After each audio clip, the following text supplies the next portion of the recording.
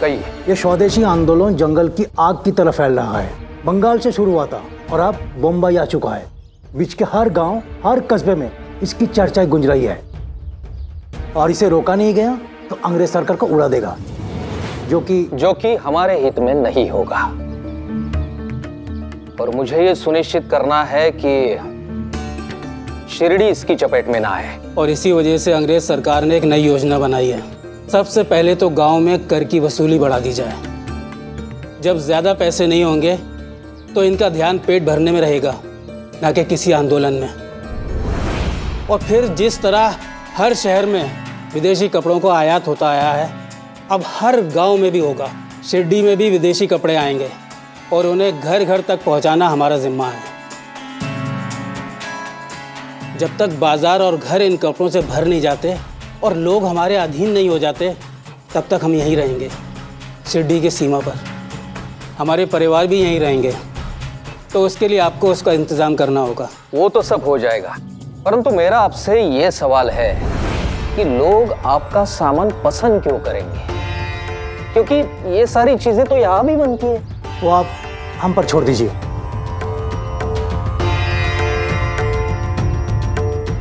ठीक है, स्वदेशी आंदोलन शिरडी में अपने कदम ना जमा पाए, इसकी जिम्मेदारी मेरी।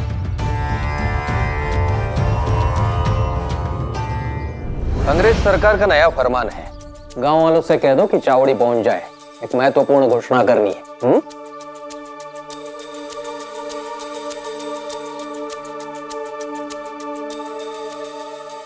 बलवंत जी, कैसी घोषणा? बताता हूं।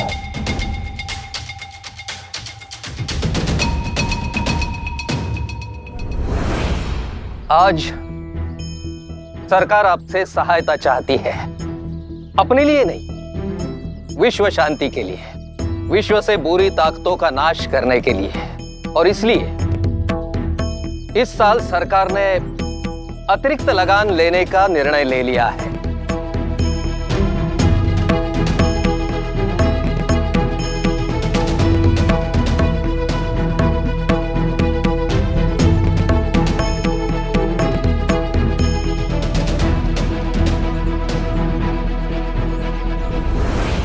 साहब, पहले से ही धंधे मंदे चल रहे हैं। कपास सारा अंग्रेज सरकार हमसे ले जाती है। रजाई बनाने जितनी रुई भी बड़ी मुश्किल से मिलती है। ऐसे में सरकार हमसे और लगान मांगने के बारे में सोच भी कैसे सकती है? तुम्हें क्या लगता है मैंने तुम सबका पक्ष नहीं रखा होगा? तभी तो सरकार जितना अतिरिक्त लगान वसूलना चाहती है, उसमें से 50% लगान घटाने के लिए मैंने सरकार को मना भी लिया है।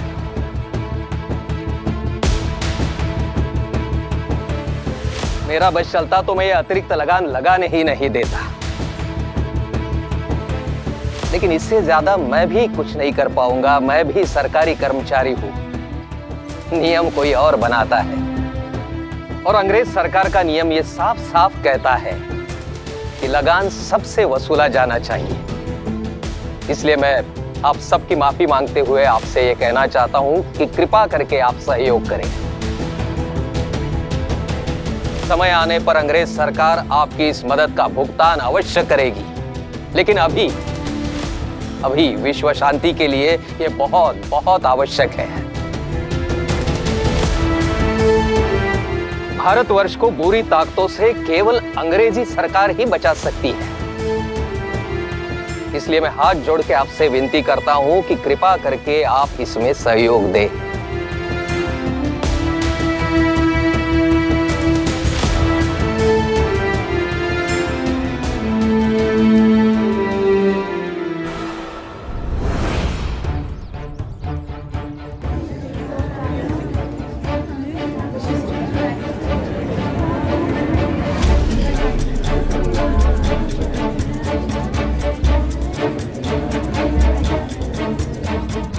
इतना बड़ा अभिनेता है ये, इतने मुखौटे लगाए हैं इसने कि असली बलवंत कौन है मेरे लिए ये तक पहचान पाना मुश्किल होता है।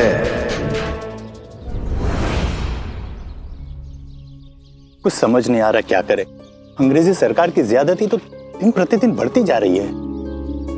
इस विश्व युद्ध ने हमारी मुश्किलें और बढ़ा दी हैं और अब तो अनाज भी बाहर भेजा जा रहा है। अगर सरकारी यंत्रों से बनाए हुए कपड़ों से बाजार भर देंगे तो हमारे अपने कारीगर गरीबी में दबते चले जाएंगे। ऐसे में मुझे लगता है कि बच्चों का भविष्य क्या होगा? क्या वो भी गरीबी और गुलामी में जीते रहेंगे?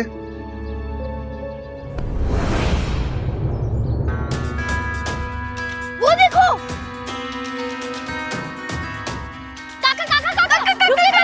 काका रुकिए।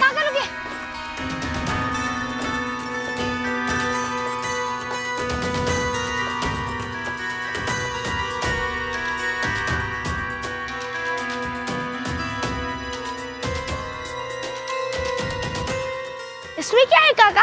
बच्चों, इसमें विदेशी कपड़े और सामान है। इसको बाजार में देना है। विदेशी कपड़े?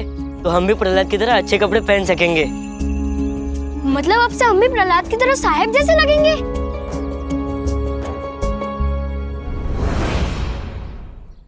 चलो बच्चों, तुम लोग खेलो, हमें जाने दो।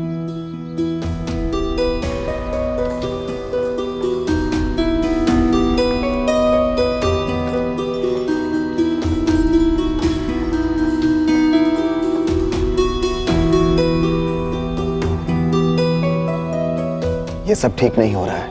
अंग्रेजी चकाचौंध देखकर कहीं हमारे बच्चे अपनी मिट्टी से दूर हो गए तो, वैसी भाषा बोलने लगे, वही वेशभूषा पहनने लगे तो। कपड़े तो आवरण है, हमारे व्यक्तित्व की परिभाषा नहीं। महेश को ले लो, विदेशी कपड़े पहनता है। केशव भी तो पहनता था, लेकिन क्या वो अपनी मिट्टी से जुड़े नहीं हैं? बच्चों का मन आसानी से प्रभावित हो जाता है साईं। उनके लिए अपने देश की संस्कृति को भूलकर पाश्चात्य देशों की संस्कृति की ओर आकर्षित हो जाना मुश्किल नहीं होगा। मालसापति जी, यही तो बड़ों की जिम्मेदारी आती है कि बच्चों को अच्छी शिक्षा दें, अच्छे संस्कार दें, ताकि वो कहीं भी हो, किसी भी लिबास में हो, अपनी जड़ों से जुड़े रहें।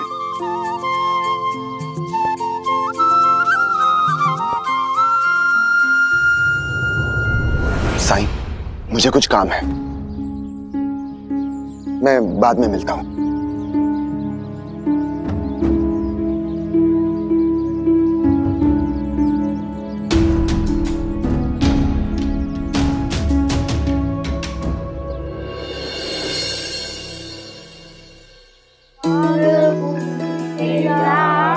कैसे चुकाऊं ऋण मैं, चंद्र सूर्य तारे कर लूं तेरे चरण में।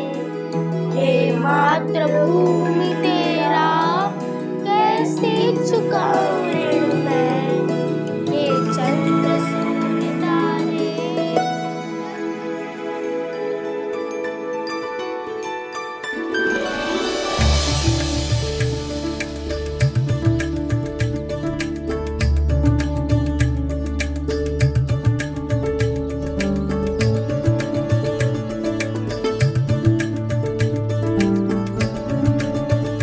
प्रणाम साईं।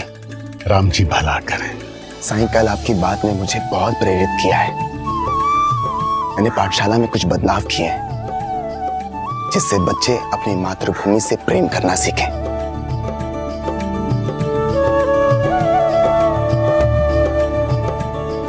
आज से रोज सुबह देश प्रेम जगाती एक वंदना से होगी। साथ ही साथ मैंने लोकमान्य तिलक जी की पत्रिका केसरी भी मंगवाना शुरू कर दिया है, जिसे मैं रोज बच्चों को पढ़कर सुनाऊंगा, जिससे उन्हें आज के माहौल का अंदाजा तो हो।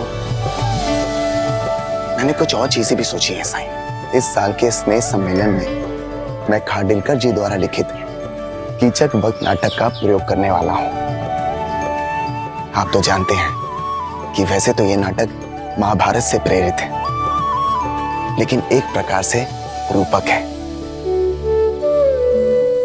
जहां द्रौपदी वास्तव में भारत माता है और कीचक है लॉर्ड कर्जन। महाभारत के रूप में अपने लोगों को मौजूदा हालात से अवगत कराने का बहुत ही सुंदर उपाय है। उम्मीद तो यही है साईं कि सभी बच्चों के मन में देश प्रेम जागृत हो जाए।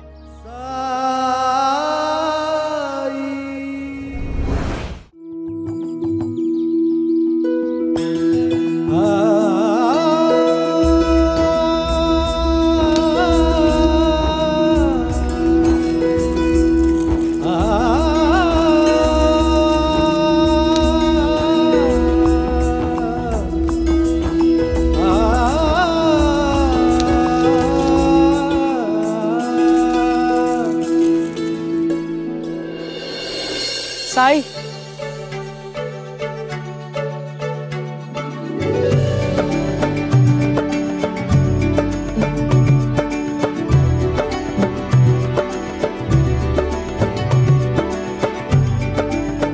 हम वापस आ गए साई। मुझे बम्बई में बिल्कुल भी अच्छा नहीं लग रहा था।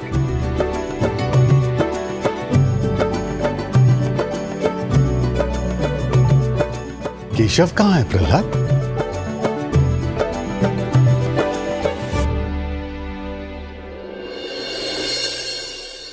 माँ, माँ, केशव,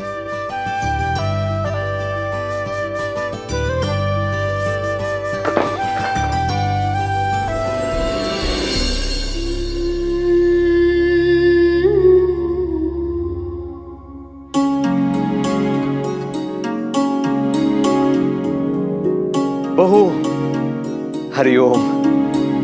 तुम वापस आ गई? केशव देवघर में।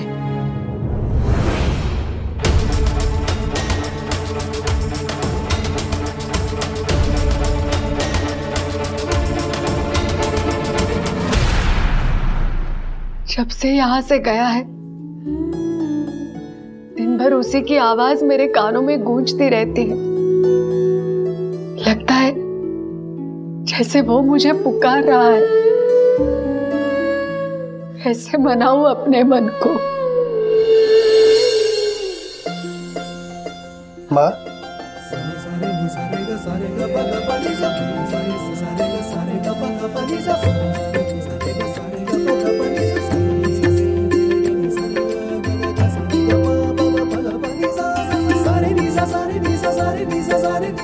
अब मन को मनाने की कोई जरूरत नहीं है माँ, मैं आ गया हूँ।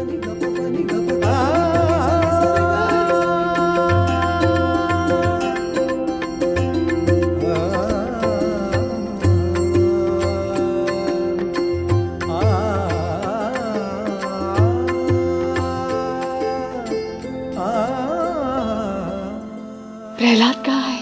साईं से मिलने गया है।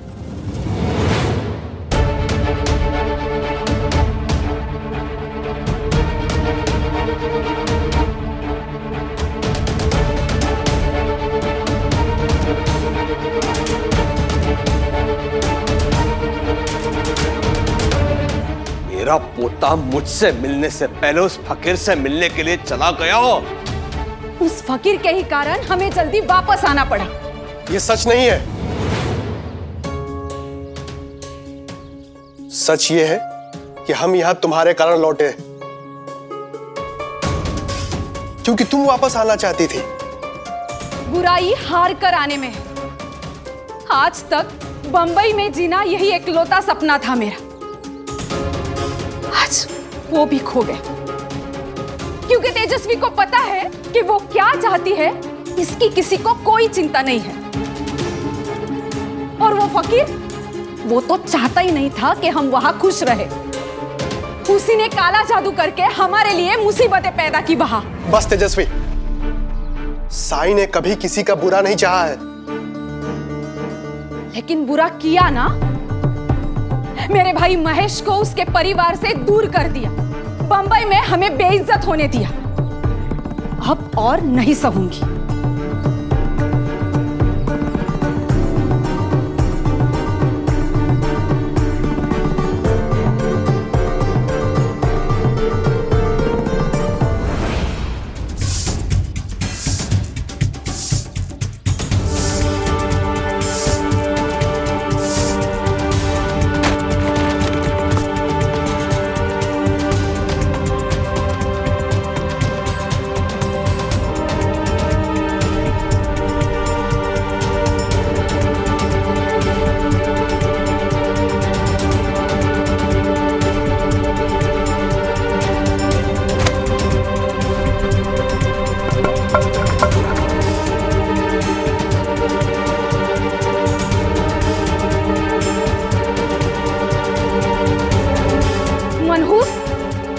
तू इस घर में आई है बुराई हो रहा है, लेकिन तू ये मत सोच तू यहाँ रहेगी और मैं कुछ नहीं करूंगी।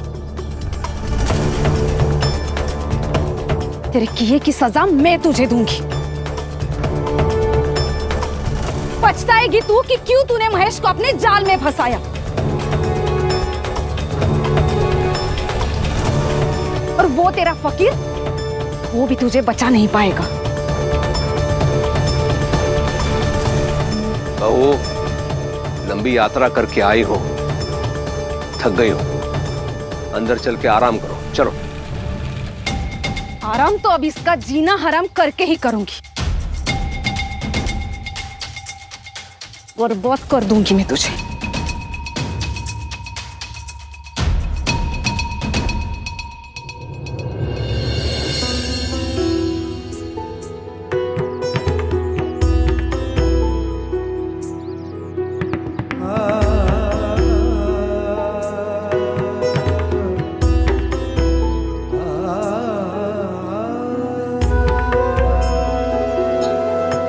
माफ कर देना सावरी, वो अभी अपने आपे में नहीं है।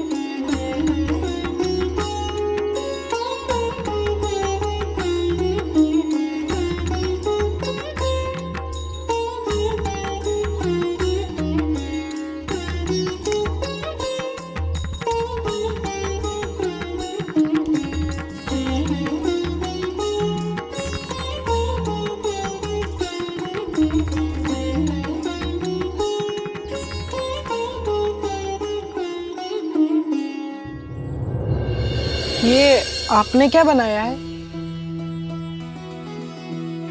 एक बात बताओ श्रीकांत, ये पत्थर कौन से वर्तुल में है?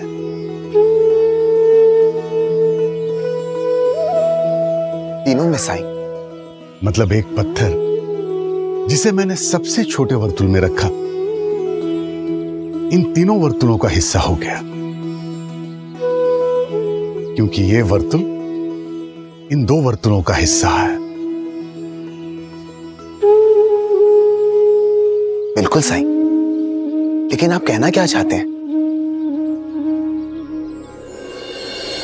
इस संसार में प्रेम से बड़ी, प्रेम से शक्तिशाली भावना और कोई नहीं है।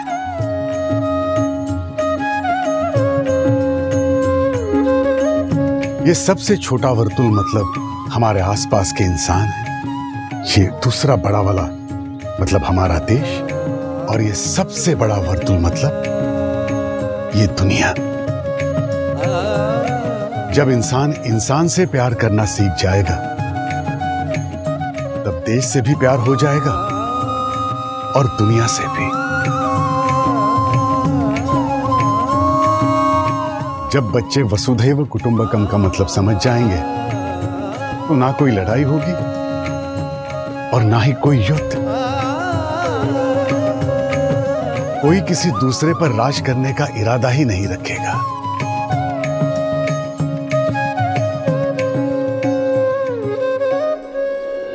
देखो, अंग्रेज सरकार का आदेश है, अब से आपको यही कपड़े बेचने पड़ेंगे।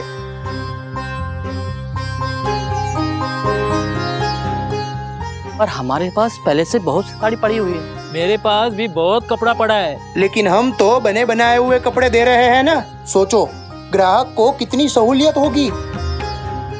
सिलाने के लिए दर्जी के पास नहीं जाना पड़ेगा, और ये तो विलायती मशीन की सिलाई है। ऐसी सिलाई आपको कोई कारीगर अपने हाथ से नहीं दे पाएगा। ये बर्तन देखो, स्टील के बने हुए, यानी इस्पात के बने हुए, इसमें कभी भी जंग नहीं लगता। देखिए,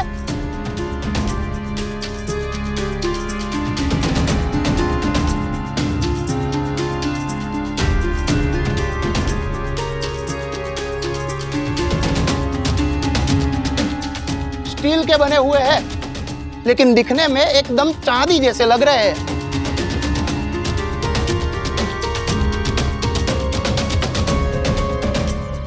एक बार पानी मारो तो बिल्कुल नया, इसको ज्यादा घिसना भी नहीं पड़ता है। अब जमाना इसका है। ये तांबा बाबा, पित्तल बित्तल, ये सब गया। ये बूट देखो,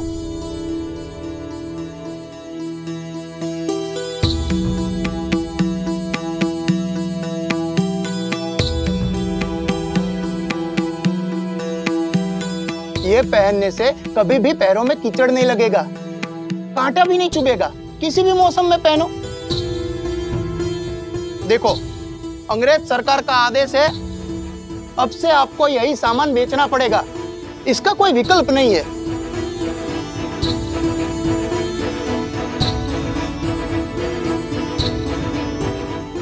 अभी आपको सोचना है कि आपको धंधा करना है या मंदा करना है।